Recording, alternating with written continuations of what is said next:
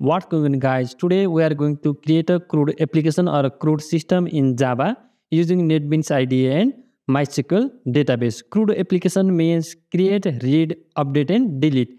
These are the most basic and most frequently used operation against any database. CRUD means creating means inserting data into a database. Reading means reading data, selecting data from the database. Updating means updating the existing content of the database. And deleting means deleting the data from the database. So let's do it. By the way, I'm considering that you have installed NetBeans IDE, JDK, and then the MySQL server in your system. If you don't know how to install JDK, NetBeans IDE, and WAM server for MySQL database, I already created one video for those tutorials. The link is in the description section. Now, for MySQL database, you have two options. Either you can install directly the MySQL workbench and MySQL server, or you can use the WAM server, and from that, you can use the MySQL database. So let's do it. Open up NetBeans IDE. Go to File, New Project, and select Java ANT, Java Application. Click Next, and give the project name CRUD Java. Click Next, and it will create our project. And right click over your project, click on New JFrame Forms, and here goes CRUD, and then click OK. Simply close this and expand that. And here we are going to drop some controls from the palettes. Button, where is button? Here you go. We need a couple of buttons, like 5 buttons.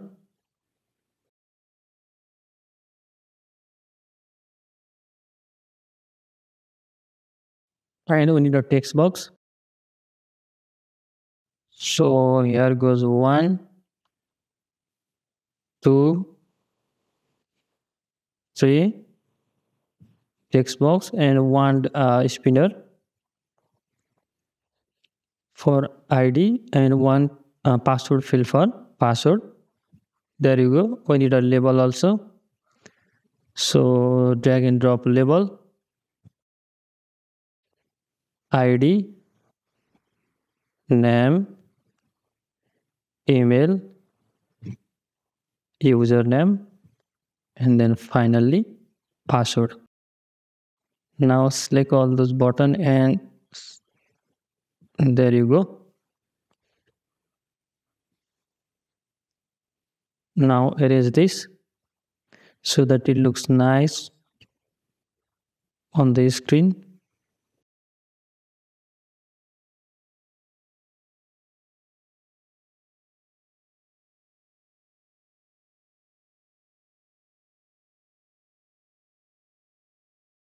Now here goes ID. Double click that label. Here goes ID, and here goes name. Here goes email. Here goes username, and finally here goes password. Now select all the controls and right click and go to properties and go to fonts and select 18 and select the font that you want to display. Click OK. OK. Now expand those buttons a little bit and make them all bigger.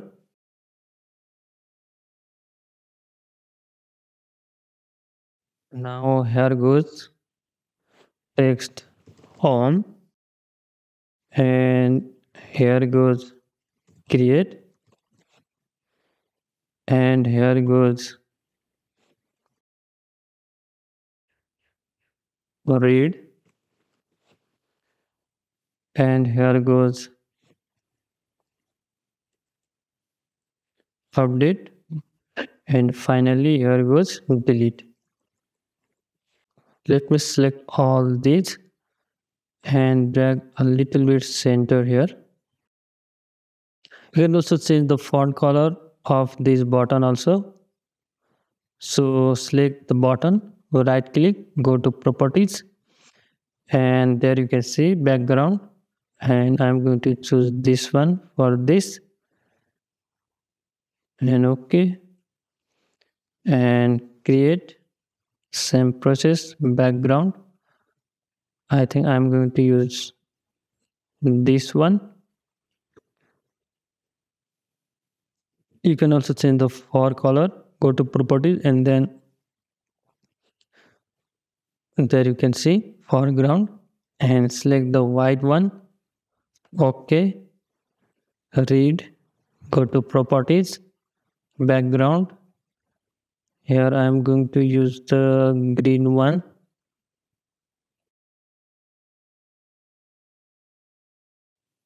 and foreground also to white. Update background to like oranges, and foreground to white. Close properties, background to like red, and then foreground to white. Close that. Now give the variable name to each controls. Here goes txt id. Here goes txt name, so that it is easier for us to remember while we write our code. And here goes txt email, and remove that text also. Here goes txt user, right click, edit that text, and here goes txt pass, and you can simply leave that as it is, or you can simply remove that as well. There you go, this is our design. Now let's check how our design looks. Simply run it. There you go, it looks pretty nice. This color is a little bit off, so I'm going to change that color.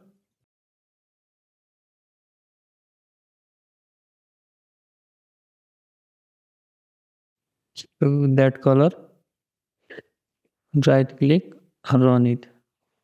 There you go.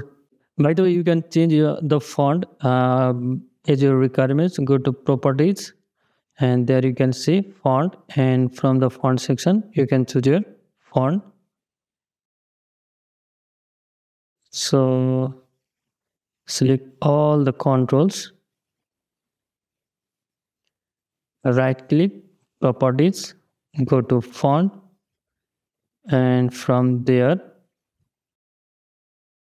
okay, close.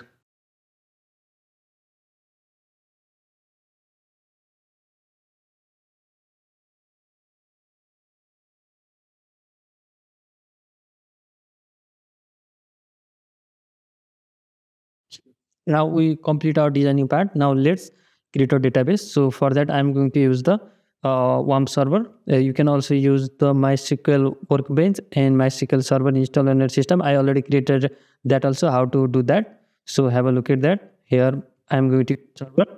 So that warm server. Now after running warm server, open up any browser and go to localhost and go to phpMyAdmin. And here the default username is root and password is empty, but I set my password. So enter your password or leave it as it is and click that login, create one new. Here goes Java CRUD and click create, and number of columns and table name Java CRUD.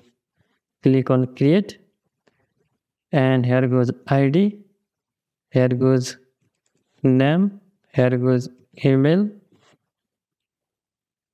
and then username, and here goes PASSWORD password. ID is integer, name is varchar, select varchar, email is varchar, username is varchar, password is varchar, length like 5, 50, 50, 50, 50, and select that AI, that is auto incremented. We don't have to insert by ourselves, and then simply click that save. Now we also need a Java MySQL or MySQL connector. So simply search that and go to the first link and then select the platform independent and simply download that. I already downloaded that, so download and extract that. Now go back to NetBeans ID and right click over library, click on add jar/folder and go to the home where you save your file. I save my file in download section and MySQL connector, and then select that .jar file. Okay. Now double click that create button, and here we are going to write the code that will save the data into the database. So here what you can do is we can check if all the text boxes are empty or not. If the text boxes are empty, then we need to display the message to the user, please fill the form. This is for validation purpose. So here what I am going to do is I am going to define on boolean is empty to false. By default it is false, and I'm going to define on array, and that contains the component of our form. Component component component is equal to get content pan dot get components, and I'm going to use for loop here. For component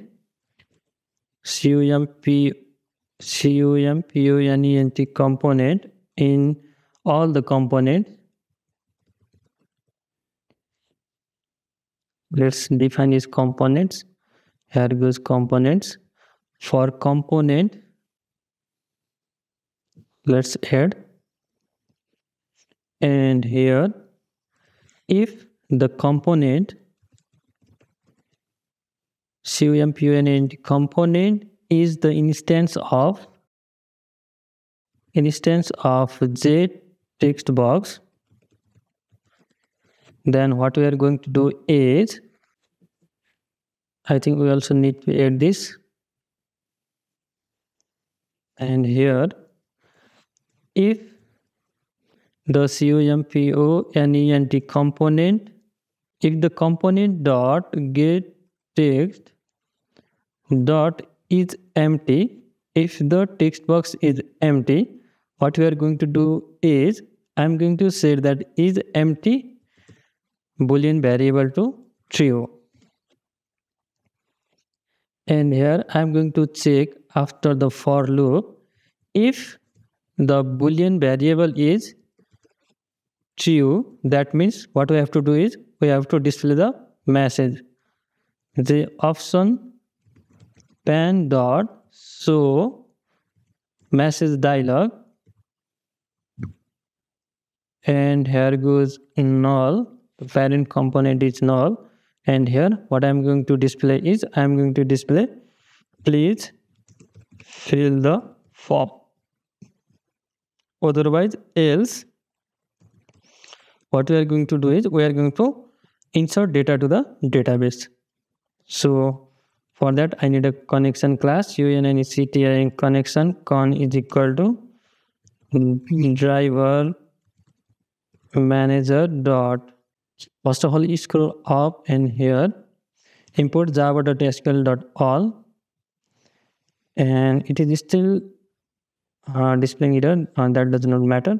Driver manager dot get connection, and here goes our connection string, that is JDBC Java database connectivity, and here goes MySQL, and then our server name, that is LOCALHOST, and then our database name is Java CRUD. I think so. Let's check, confirm it. Java CRUD. And then the database username is root, and I set my password, and I have to give that also. Here goes my password,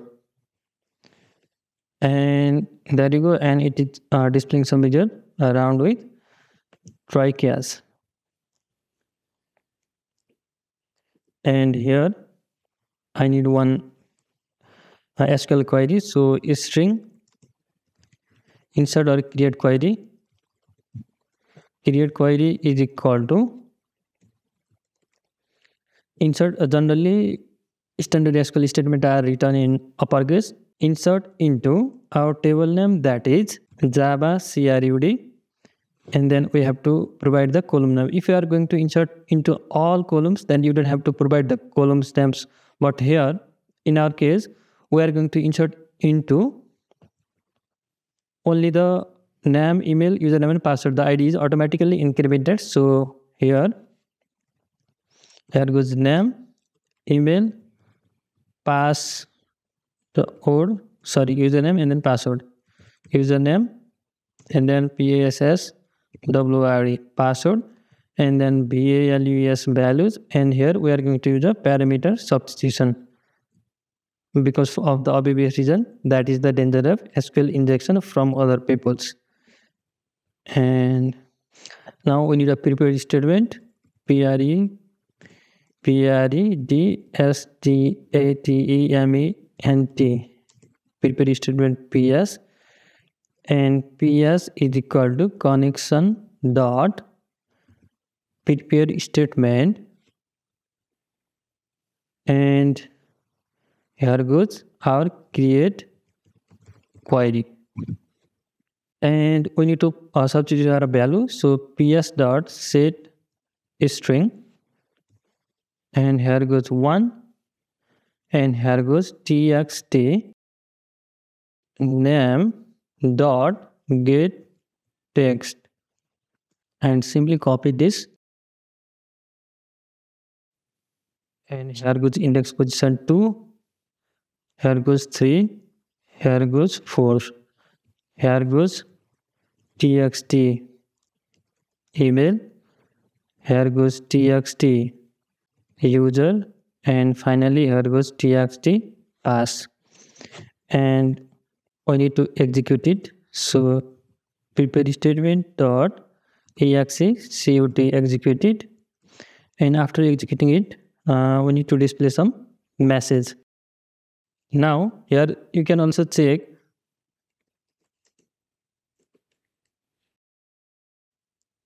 here if count is equal to true, that means if our query affect the database table row, then what we can do is here we can display a message, the option pan dot show message dialog, here goes null, and here goes created successfully, and simply save that, and let's check our application. We don't have to provide the ID here, name and email. Now click that create button, message should display created successfully, but we got nothing. And let's check the value is inserted in our database or not. The value is actually inserted in the database. That means this is not working. Simply remove that and remove that. Save that and run again. And click that create, message should display created successfully. Okay. Now go back again and let's check. There you can see two values are inserted. Now let's read value from the database. The basic idea of reading value from the database is when I click that read button, all this control need to be hidden and the table need to be displayed in this frame. So for that, what you can do is double click that read button, and here I'm going to use this component section. So here simply copy that, paste that, close that, close that, and here I'm going to check or component is instance instance of j label or component component is instance instance of j spinner. Then what we are going to do is here let's add all those controls and spinners also. Here what I'm going to do is I'm going to hide all these controls. So for that, component dot set visible to false, otherwise I'm going to display. This means we are going to hide all those text box, labels, and that spinner box. And here after hiding that, what I'm going to do is I'm going to populate the jtable. So here I'm going to create one private void so jtable, and here I need a connection string. So connection con is equal to dir manager dot get connection, and simply copy and paste this connection string.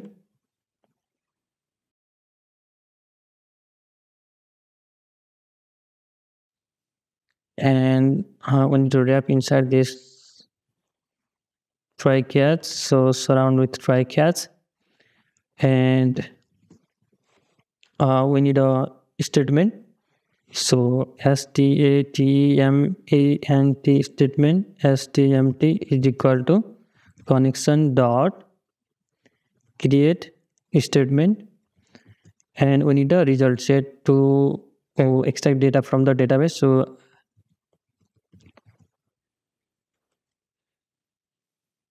rs is equal to stmt dot execute query, and here we are going to pass our query, that is select all from our table name, that is Java CRUD. And here we need some kind of model table to store the data that is extracted by this query. So for that, I'm going to use the default table model.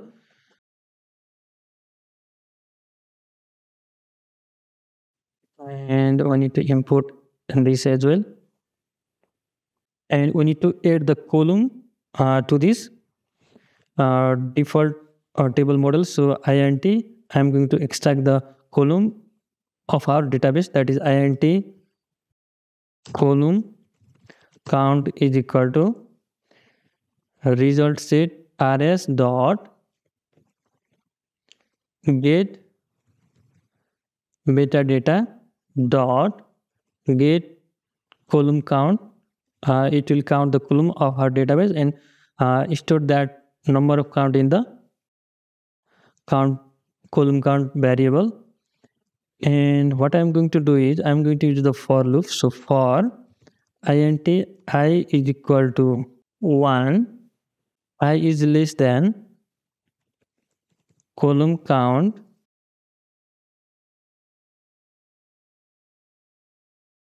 and I'm going to populate model model dot add column. I'm going to add the column to that model table, and result set dot get metadata dot get column name, and then pass the value.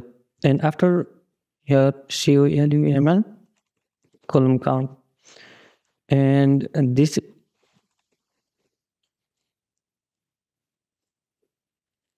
column to the model. Now what you need is we need a add two rows to the model. Now for that, while result set, there is a result expected by this query, and until there is a result, what we are going to do is I am going to define on array object row data is equal to new object, and here goes column count.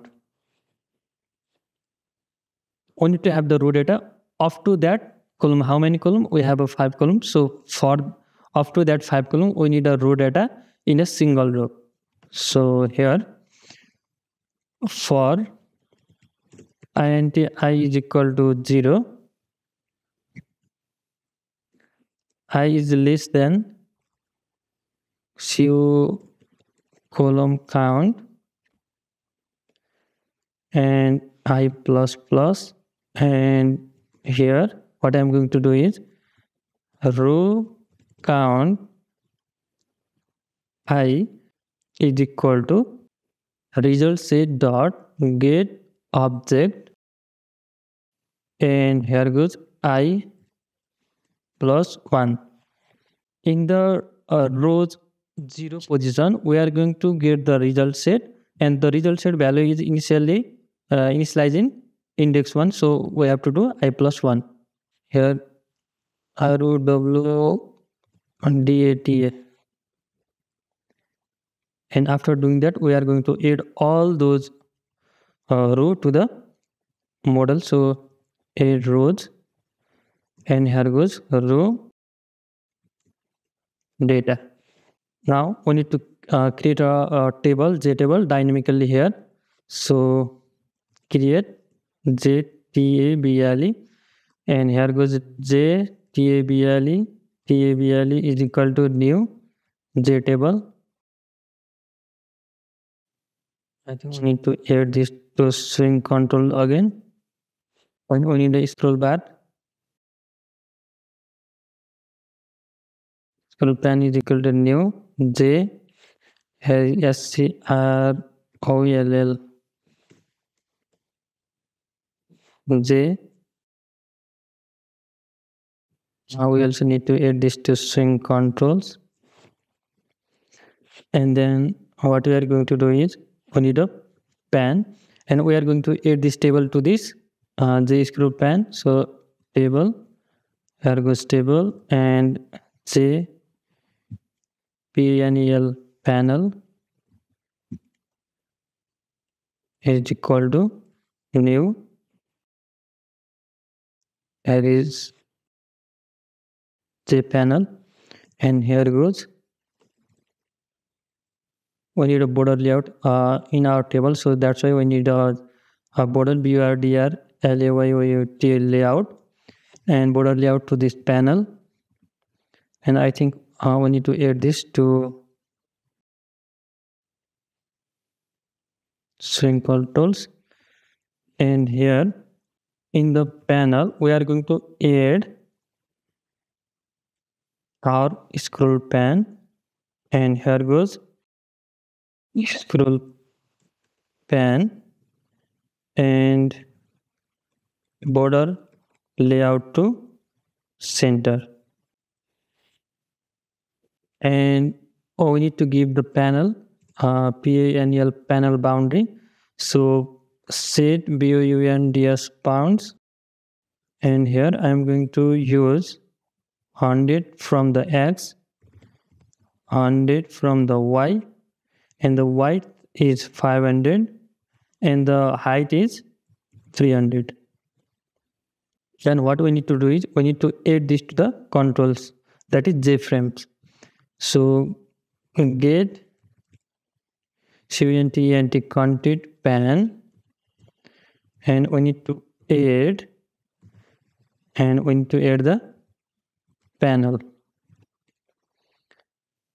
Now we need to repaint so that the JFrame will refresh. And we need to close the connection, rs.close close. And then the statement stmt.close. And then the connection.close. Now we need to call this method, copy this, and we need to call this method inside the clicking event of that read button. So simply call that and repaint. Save that and right click and run file and click that read, and it is not displaying anything. That means we have error. So let's check what is going on here. Connection is equal to manager.get connection dbc MySQL localhost. Let's check out our table name Java CRUD. That is okay. Default table model is new default model. We count the number of columns here and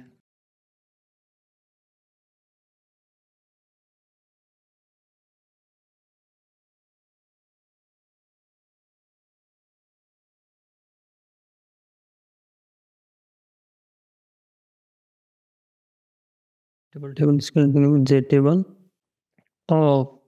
Here we need to pass our model table, that is model. Simply save that, right click and run, and simply read that, and database value need to be displayed here. And one thing you can do is here table dot set row height, and here you can give like 40. Right click, run again, and then click that read, and little bit nice. Now id, name, email, username. Here we don't see our password rows here, password column, sorry. Now that means we have error in our code. Here for int I is equal to 0, I is less than or equal to column. Save that, right click, run again, click that read, and password field is right there. So that is the read part. Now we need to have update and delete. So go back to design, double click that update button. It will create the listening event of that button, and here we need a connection. So simply copy that and here simply paste that,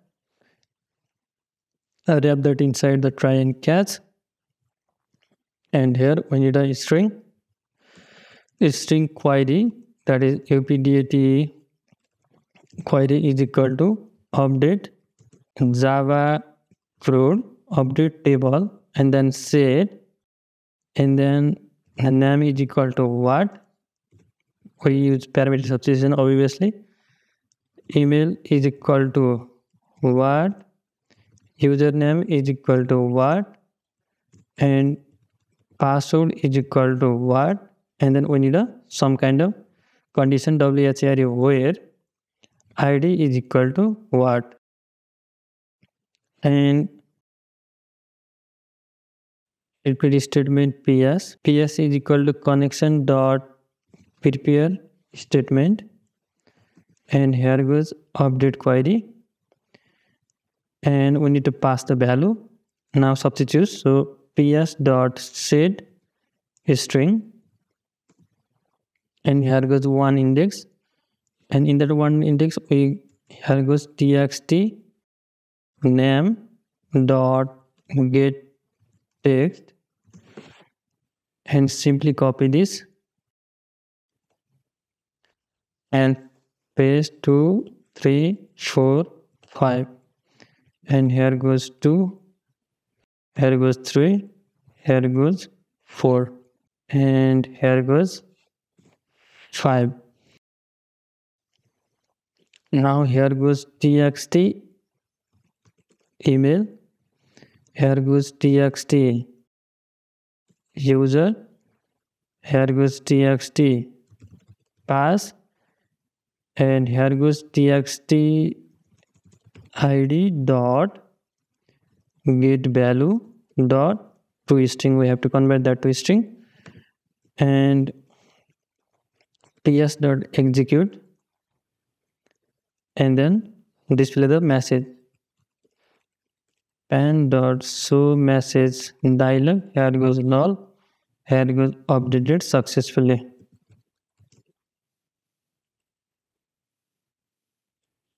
Save that and run your program again, and let's read how many data we have.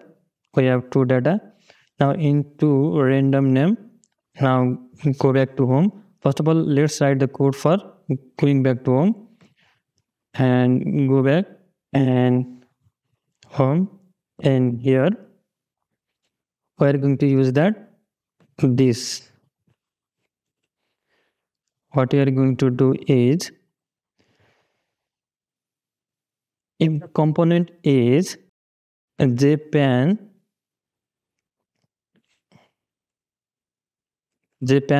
we are going to hide that, and we are going to display the others one.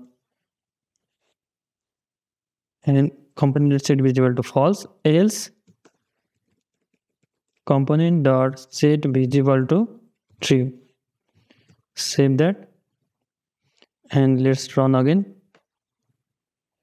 and click that read, data is displaying. Now click that home, our label and text box is displaying here. When I click that read, label and text box is hidden and jpanel is displaying, and when I click that home, jpanel is hidden and our label and text box is shown here. I want to update that too, so go back to home and here type 2, and here new name, new email at gmail.com, new user, and new pass 1 2 3. Now let's click that update. Updated successfully. Now let's read. Previously that is random, now new name, new email. There you go. Now we need to write the code for delete. So go back to design and double click that delete, and we need that connection string. So simply copy that and here paste that and try catch, and we need a query here. String delete query is equal to delete from our table name, that is Java CRUD, and where id is equal to what. ps is equal to connection dot prepare statement, and here goes our delete query. Now we need to substitute the value, so ps dot set string, and here goes 1, and here goes txt id dot get value dot to string. We have to convert that spinner value to string, and ps dot execute that query, and let's display the option pan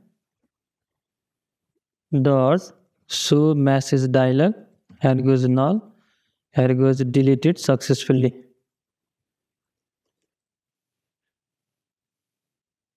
Simply save that. Now run it. Let's first of all add some value here.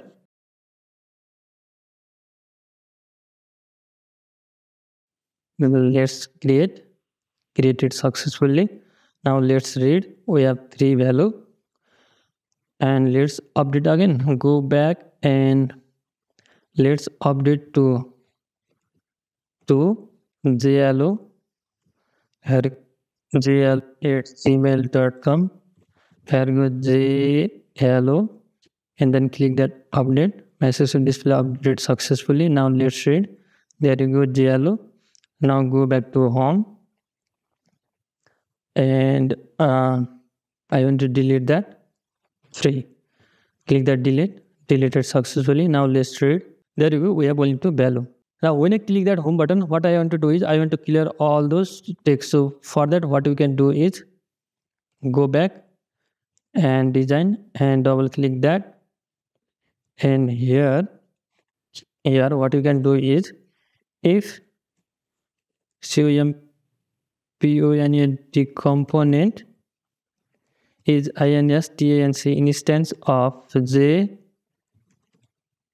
text field, what you can do is compone and the component dot set text to empty. Now run it again. There you go. It is empty now.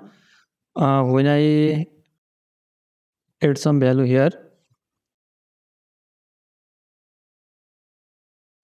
now click created successfully. Now read there are 4 and go back to home. When I click that home button, all the text field need to be empty. There you go. That is empty. Previously all the value is persisted there. Now that's all. This is a pretty long tutorials and pretty useful tutorials as well. And this is the most basic and most frequently used operation against any database. And that's all. If you like this video, share this video with your friends so that they can create this amazing CRUD application in Java. And give thumbs up, which really motivates us to create such programming video and stay connected with us. In order to stay connected with us, you have to subscribe that button because we are going to create a lot of tutorials and we have the target of reaching 100k subscribers this year. So help us with that. And once again, thank you for watching. Have a good day. Bye bye. I will see you in the next tutorial.